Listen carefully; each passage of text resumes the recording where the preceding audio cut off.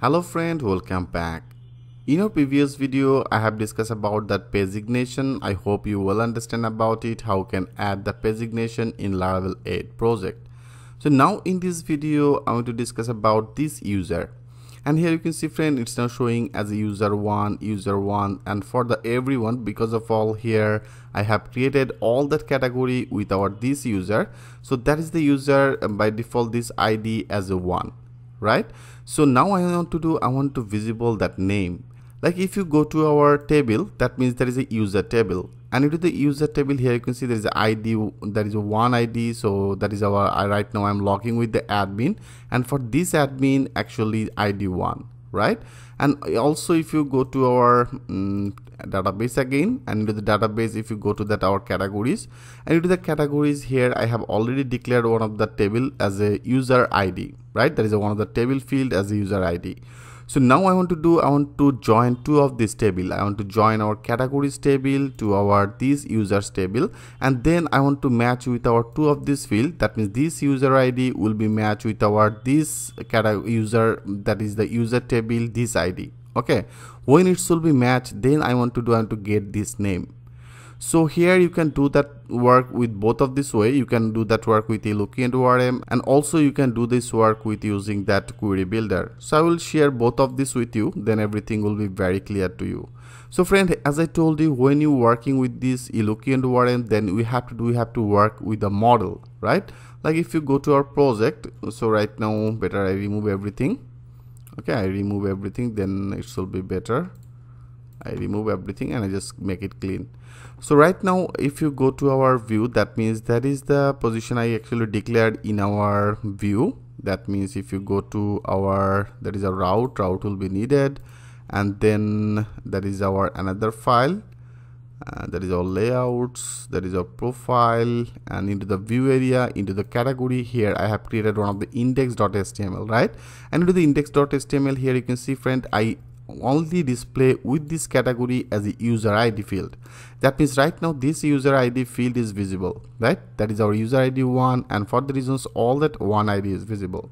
So now I want to join two of this table. I want to join our this category table to our user. So if you want to do that work with using that Eloquent ORM, then we have to work in our model. That means I have also created one of the model. If you go to our model, and you can see there is a category model. So into the category model here we have to create one of the function. Okay, so I show you like here after this. Okay, after this I want to create one of the function, and I just name that function as a public, and then function, and then public function, and I name it as a user. So whatever you want. So right now I name that method will be as a user method. And after that here I want to create that relation. So if you want to create that relation, it should be was a one-to-one relation. So I want to make this as a return, and return this, and after that here I want to add that one-to-one relation. One-to-one relation means it will be as a has one. Okay, that means that will be has one. I name it as a has and then one. Okay friend, and has one relation I want to do, that means there has one of the relation with our user.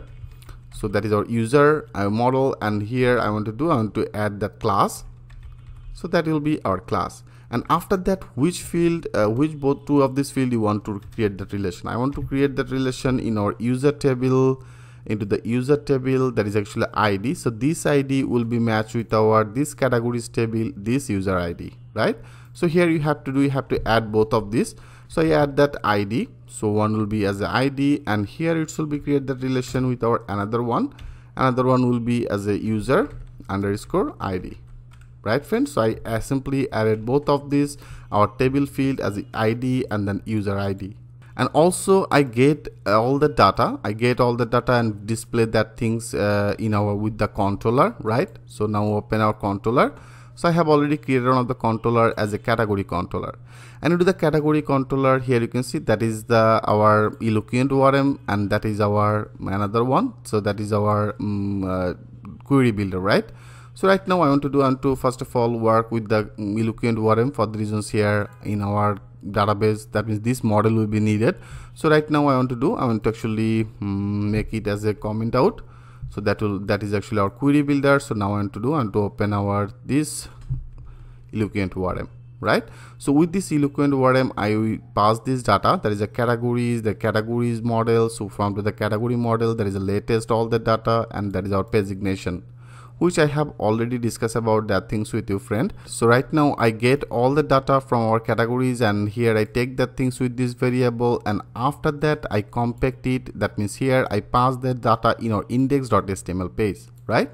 So that is our index.html. Like if you go to that is our view, and there is a category, and that is our index.html, right? So here I simply get all the data and visible it on here. So now if you want to visible it, so you can actually visible it with using that user. So here I have created that method name, our method name as a user. So now with this user, we can actually access our this ID field. That means this user table field. So now I want to use that user. So here we don't need this. I want to use that user, and with this user I want to access our field name. That means I want to display our this name. Okay, that means this name. So now I want to add this our field name. Our field name will be as a name.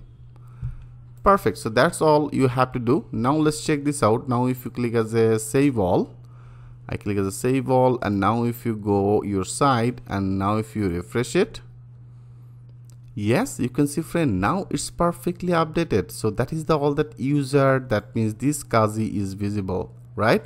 If you go to our user and into the user, here you can see there is a ID1 is our Kazi, okay, and ID2 is for the Aryan. So if you go to our categories, and here if you want to change it, like I change it and make this as a 2, now click as a surf, and now you can see that is ID2. So now it should be visible for our man's item. That too should be visible as a 2, right? So now let's check this out. If you now click as a, that means that is actually our man's fashion. And now if you click as a refresh, yes, you can see that is actually a man's item. So man's item is now become changed, and now it's become showing as a Aryan. Okay, friend, I hope it's very much clear to you. If you go to that our second page, and to the second page, here you can see everything is now perfectly displayed.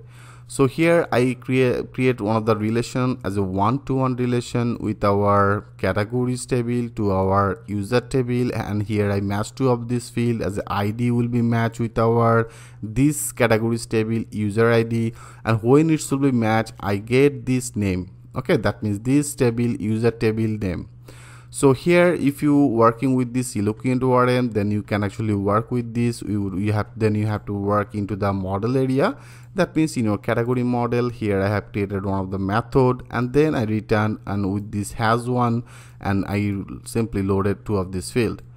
Okay, so that's how you can actually create that relation both of this table, and you can get this data, and here I visible it with our user and then our field name. I hope it's very much clear to you, friend. So in our next video, I want to do the same things. I want to do the same things with using our query builder. So here I have used that Eloquent ORM. So how can do the same? That means how can create that relationship with two of this table with using that query builder. In our next video, I will show you that things with a live example. So thanks for watching, and I will see you in the next video.